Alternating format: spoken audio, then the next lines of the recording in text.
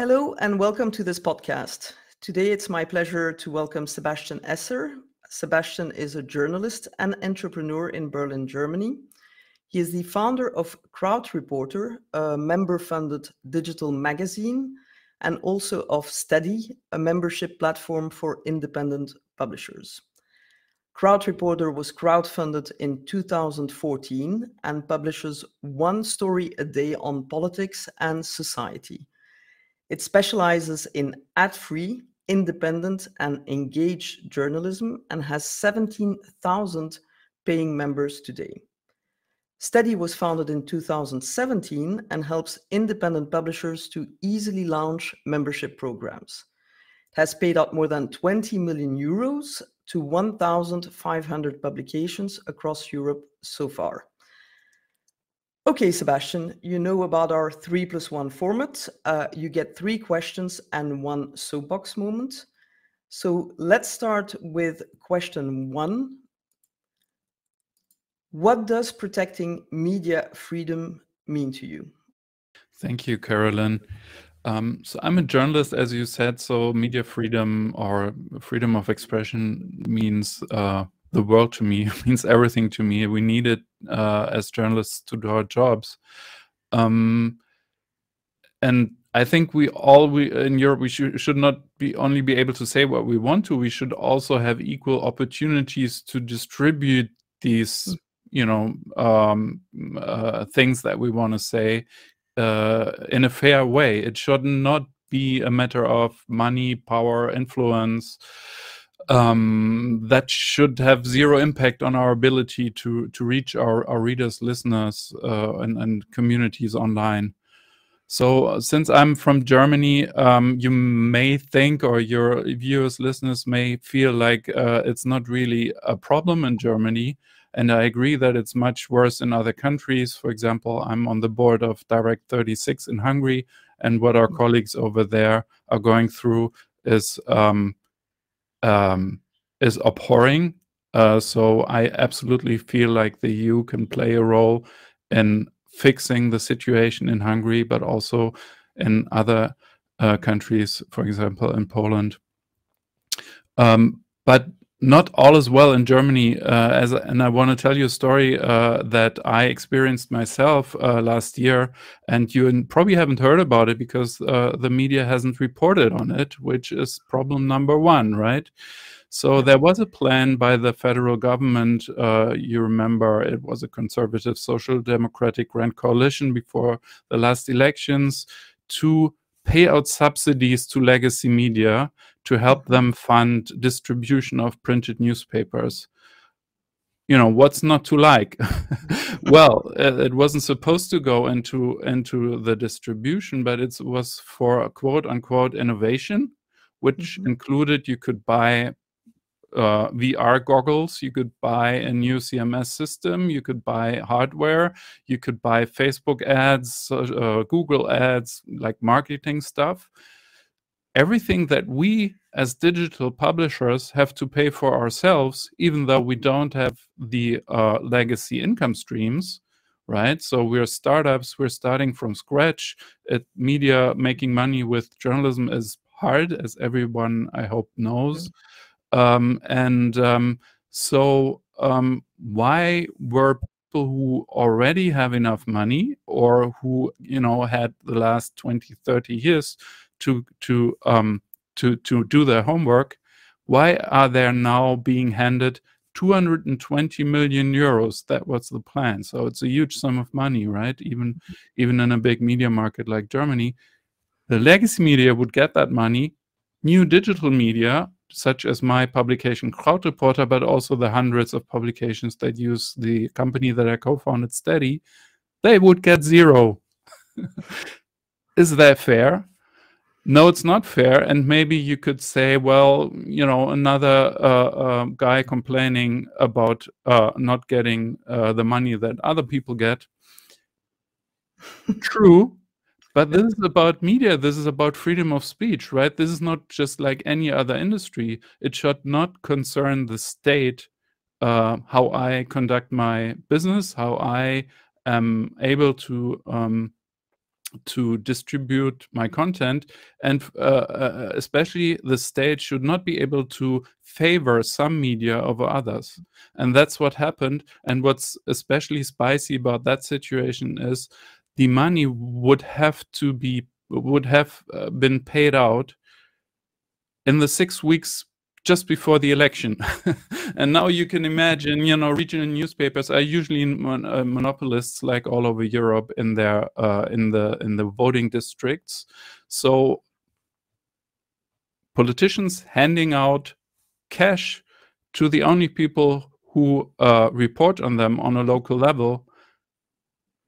Call it what you want. I won't use words, but we didn't feel it's fair.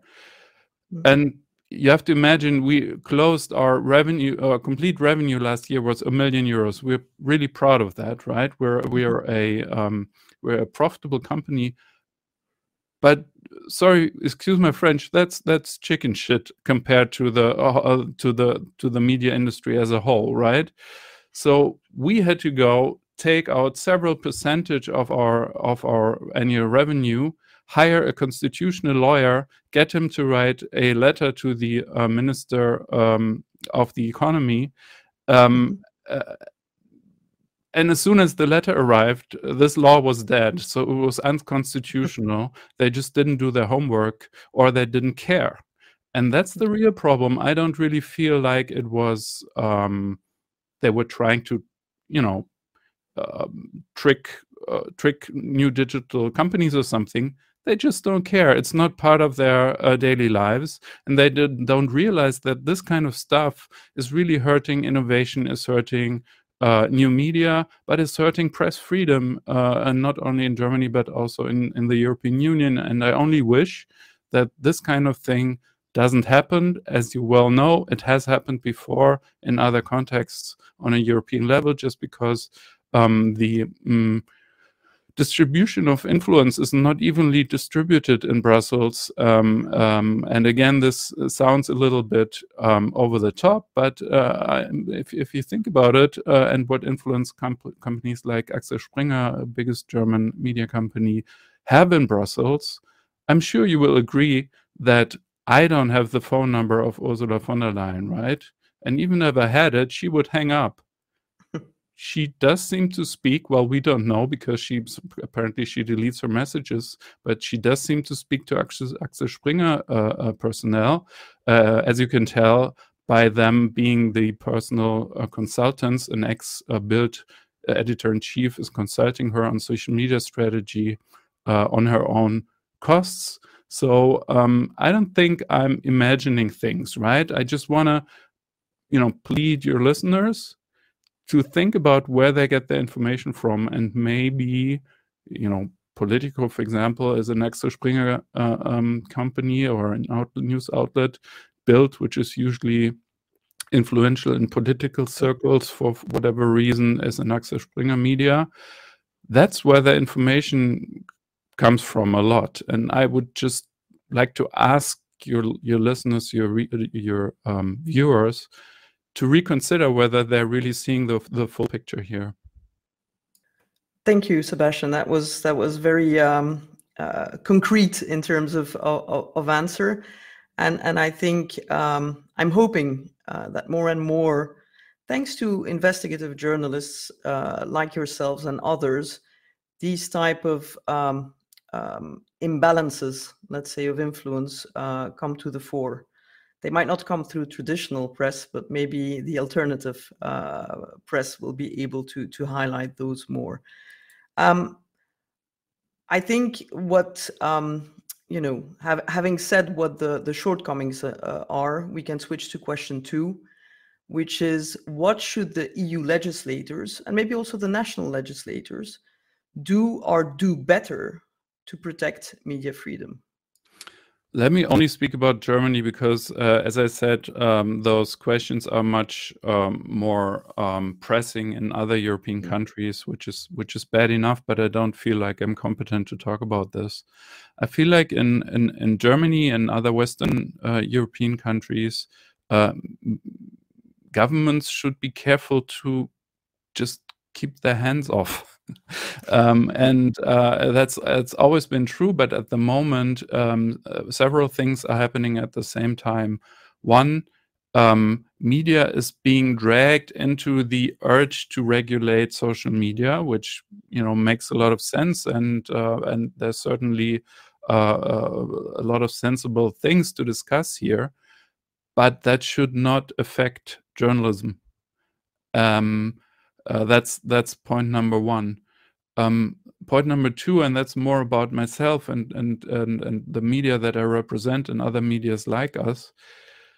We are being left out. Our voices are not being heard. It's partly our own fault because we're not as big and we haven't organized our lobbying the way we could. But the reason for that is also funding, right? We're just we're just starting out. We just don't have the revenues. We can't afford to send dozens of representatives to Brussels or to our capitals and make our voices heard. And so that means that these new media voices out there don't have a place at the table many times at the moment, at least in Germany, and I'm sure it's similar in Brussels. And I feel that's a problem if you just want to find the best solution, right? So what's the situation for us is that we're being squeezed between two hugely influential pressure groups, influential through money and through like public influence, and that is big media and big tech. And these dinosaurs are kind of fighting a fight among themselves, right? I've just had a conversation with an American journalist talking about how big media companies, European media companies, are paid huge sums of money by big American tech companies, especially, as you well know, has been the case where huge sums of money, both on European but also national levels, are being handed over from the likes of Facebook and Google to traditional media companies. And he said, well, okay, the word for that is extortion. And I have to say, I agree, right? There's enormous political pressure, enormous political capital is being spent by the publishing industry, by big media, by big legacy media, on kind of forcing politics or asking politics to put pressure on the big technology companies, which are American, to hand over some money because their old traditional business models don't work anymore. And this fight, I don't really know what's going on, but all I know is that nobody is talking to us in all of this. And that leads to digital media that is new, that is a startup, that is not very stable yet and doesn't have a stable revenue flow yet, that we're being left out a lot of the times. We're not getting the money, but we're also not getting all of the infrastructure deals that are being struck are kind of behind our backs, I would say. So if you think of things like Facebook News, Google News, these are special, I would call them places on these digital platforms that have huge reach all over Europe, that are exclusive for big legacy media companies. It's really hard for a small newsletter, a blog, a podcast. And this is what, especially, I have to say, this is also a generational problem, right? Younger people are reading, listening, viewing other sources of news, and they're not being represented here because we are not organized as we are. So again, this is partly our own fault, but on the other hand, it's also the responsibility, I feel, of European politics to make sure that all the interests, especially the public interest of having good information on any level, including local and digital, for younger people as well as older generations, are being taken into account when striking those deals, and not continuing this kind of almost like a bystander role of European politics between big tech and big media, fighting their fights and using political influence as a weapon. Yeah, I think it is interesting to see that on the one hand, you don't get a seat at the table when policy discussions are done, and then you don't get a seat at the table when business deals are being done. And in terms, I think, of small and innovative publishers not organizing themselves enough, I think probably the truth is that when you are an innovative startup, your priority is being an innovative startup, not being a lobbyist.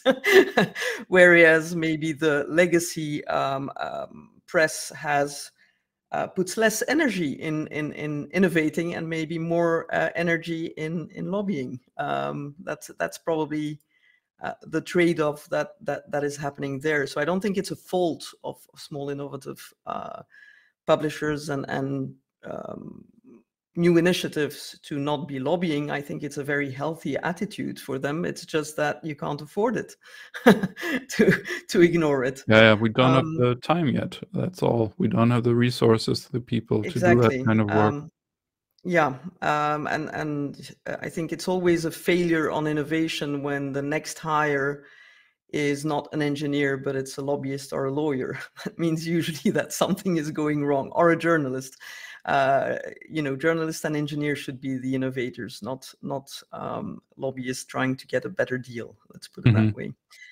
That brings me to question 3, which you've highlighted some aspects, but what are the pitfalls that EU legislators, or German legislators for that matter, should avoid when trying to protect the media and our freedoms?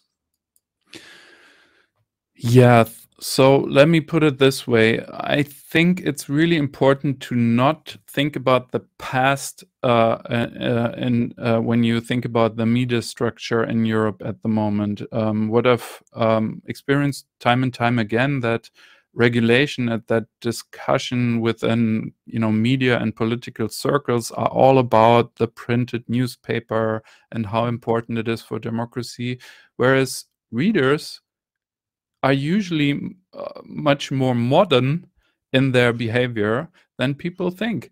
Let me talk about my parents for a second. So my dad is in his mid-70s. Of course, he has a smartphone. He reads on his iPad and his computer. My mom does. Of course, she does. Do they still read their printed newspapers? Yeah, sure. That's what they used to.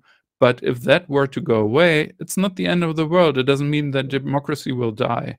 But what's happening on a political level is that the fight of the legacy media to protect their income streams leads to an argument where they say protect democracy by giving us money so we can distribute printed newspapers. And that's just plain stupid, because by doing that, you're just slowing down the change process that is in the works anyway, right? And if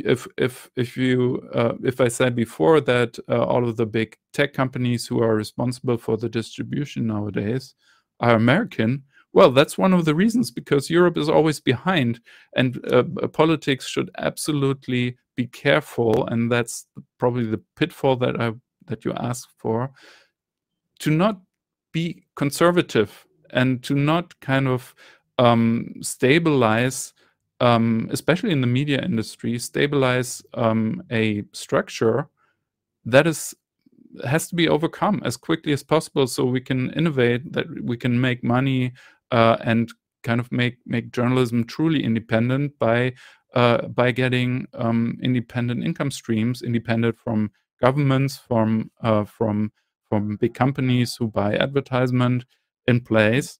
People are willing to pay, as any media manager nowadays luckily will be able to tell you, but not if we have to be cheaper than newspapers that get subsidies from the government for distributing newspapers, or for buying VR goggles.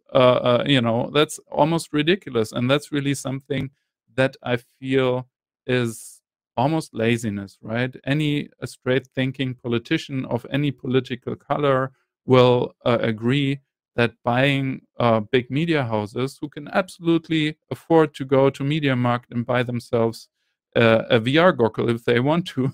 That should not be done by tax money. When this stuff happens, something is really going on. So let's kind of talk on a higher level. Let's talk about the future. Let's talk about change and how to make it faster, so that we can maybe someday talk to European big platforms and not American or in the future Chinese ones, which will be much faster. And if we had this conversation a year ago, we probably wouldn't have taken TikTok as seriously, whereas now TikTok is probably becoming the main distribution channel, especially for younger generations, but also for older ones. Well, what is the EU going to do then? And why don't we have our own Facebook, TikTok, and Google? And no, it's not going to come from an EU-funded initiative on a kind of state level, right? That's always kind of the go-to answer here. That's not going to work. Let's cut that discussion short. It's going to come from private companies who have a chance in a fair fight.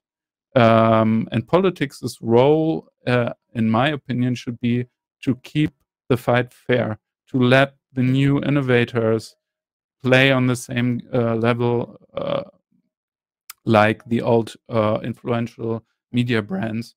Again, Axel Springer owns Bild, owns Politico, consults the commission, the president of the European Commission on her PR strategy, apparently has her private phone number. That's not the way to go about here. I think if you want to regulate media and help journalism, it needs to happen in a different way. So that's a lot of pitfalls to avoid, but I'll just summarize them in two key words, which is fairness and future. I mean, basically, you're not asking for much. You're not asking for a preferential treatment. You're just asking to be treated in a similar fashion to legacy consortiums. And I think the point about future is also a very important one, because certainly in Brussels, we know that policymakers tend to regulate with current models in their heads. You know, they regulate what they know, basically. And it's very difficult, obviously, to try to be neutral in the way you create policy and not to go towards a certain model or a certain technology. But a lot of the legislation would probably be better if it was a bit more neutral and was more forward-looking than preserving status quo. Yeah, but this is also something that I sometimes don't understand, because especially politicians are really savvy in using social media. They usually don't have to have their news printed out, right? They're completely capable of reading online news. As I said, Politico is completely digital. So they know what they're talking about. But when it comes to regulation and who gets preferential treatment, who gets subsidies, who gets kind of political power to put pressure on big platforms, it's the old media. So something's not right here. I mean, if you're a politician, ask yourself if that's your daily media usage. You know, is that how you use media? And now think about the next 5 or 10 years. Is that really something that we should keep doing in the European Union, or shouldn't we start thinking about other models and maybe innovation and dynamic models that may also be more interesting for markets outside of Europe, so that we can keep being influential in the world instead of just being receivers of American or Chinese distribution channels? That's a very fair point. I think you're on a roll now to switch to the last element of this exercise, which is what I call the soapbox moment, where you basically stand on a box and for 2 minutes deliver a message to the powers that be. You have Roberta for the European Parliament. You have Ursula, whom you have mentioned a couple of times, for the Commission. And I would say I'm giving you the floor, and be as convincing as you can, so that you know, your lack of lobbying resources are now compensated by these 2 minutes. Okay, let me talk to Ursula von der Leyen as a fellow German. Frau von der Leyen, I don't have your phone number. Please send me your phone number. People who have your phone number are not the ones that you should exclusively talk to when it comes to the media, future of media, to the future of journalism. There's hundreds and thousands of outlets being set up every day, not only in Germany, but all over Europe. We talk to each other. I mean, these new media are truly European players. We have friends and partners all over the continent. Well, I would like to tell you about them.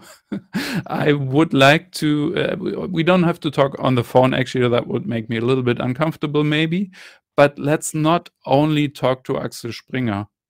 Let's also talk to small new media outlets. Let's talk to startups who, without all too much fantasy, some of them will become big players, will make sure that democracy through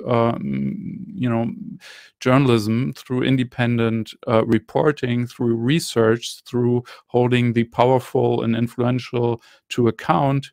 And you only need to look to places like Poland and Hungary, where brave journalists are kind of the last bearers of democracy at the moment, to see that this is not any industry, right? This should not be treated like gigantic corporations fighting it out on the political level. Also, I feel like this is not